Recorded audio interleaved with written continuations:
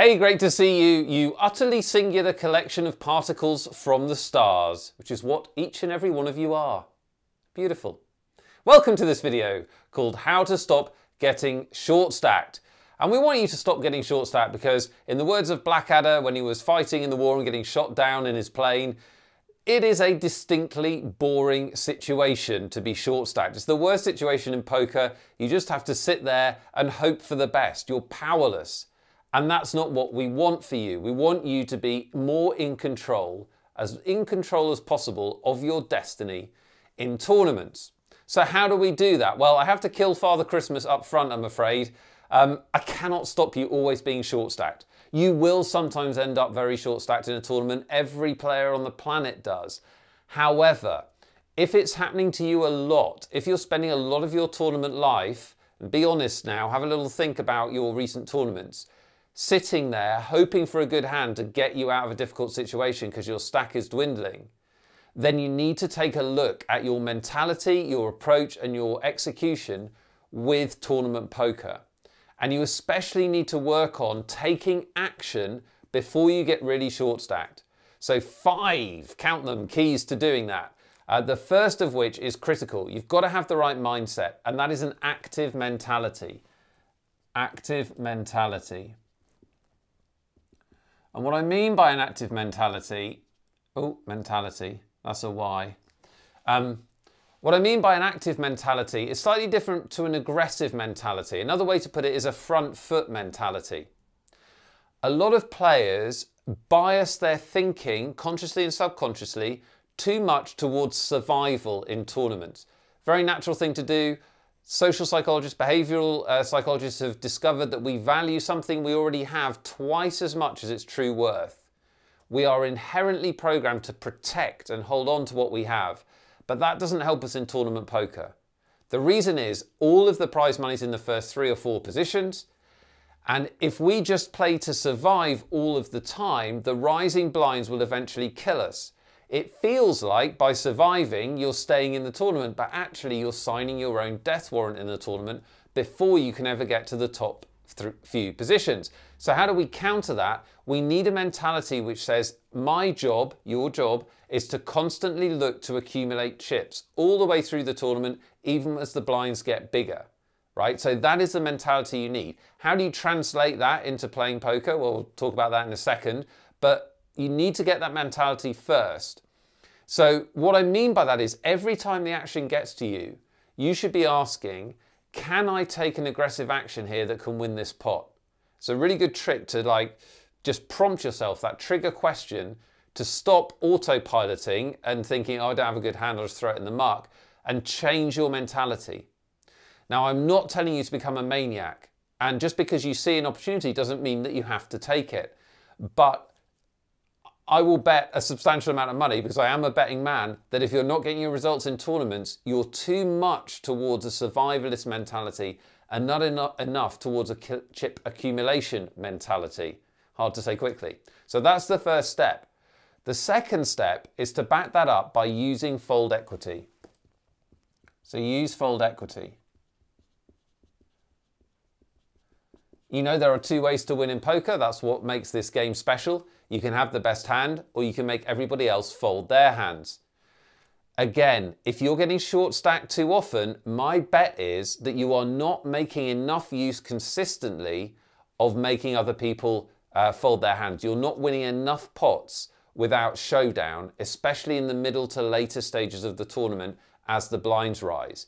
Because there's so much dead money in the middle, especially if somebody else has put a little bit in there as well, that every time you win a pot without showing your hand, it's a massive plus in your tournament prospects and your ability to not get short stacked. But you've got to actually put the chips in the middle to use that second way to win.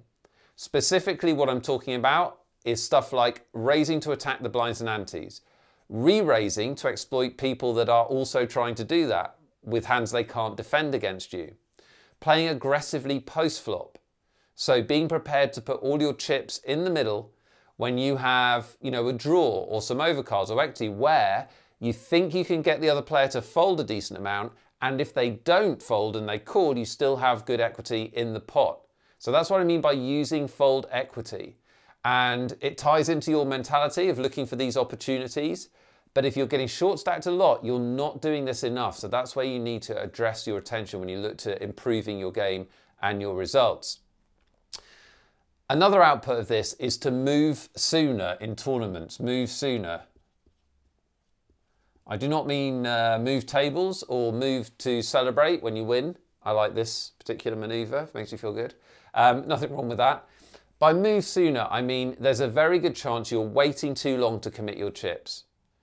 So if you are feeling like you get short stacked a lot, or you go card dead a lot, I will wager that you are missing opportunities to actually commit your chips correctly, oftentimes pick up the pot without showdown, or if you do get called, even with a better hand, still have equity where you can win the pot.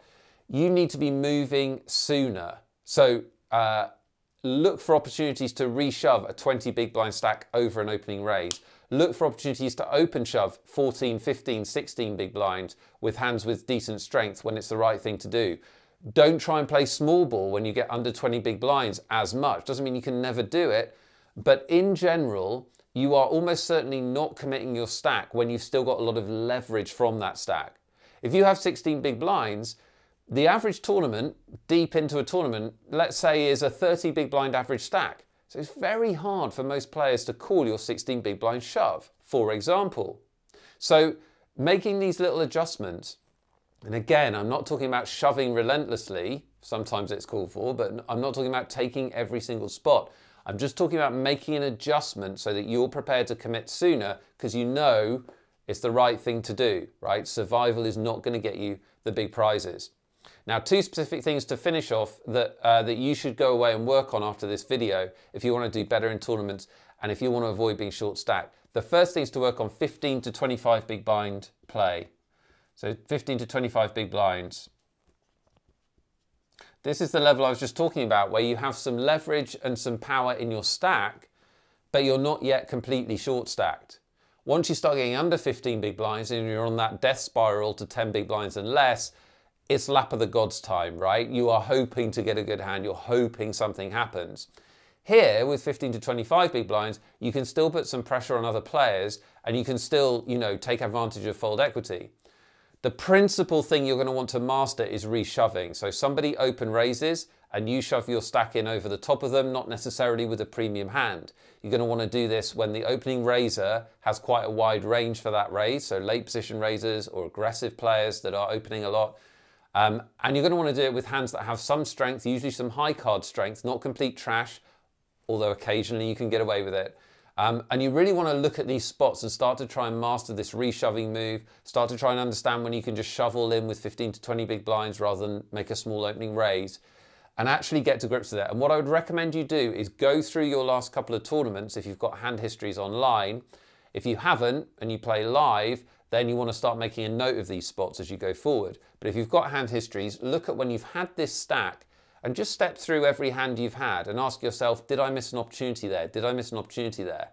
I'm not talking about finding 15 times you can reshove in a tournament. I'm talking about the 2 or 3 times that can make the difference. Because when you make a successful play with this move, you can add, if you pick up the blinds and antes, maybe 10, 15, 20% to your stack. If you pick up that and an opening raise, more than that.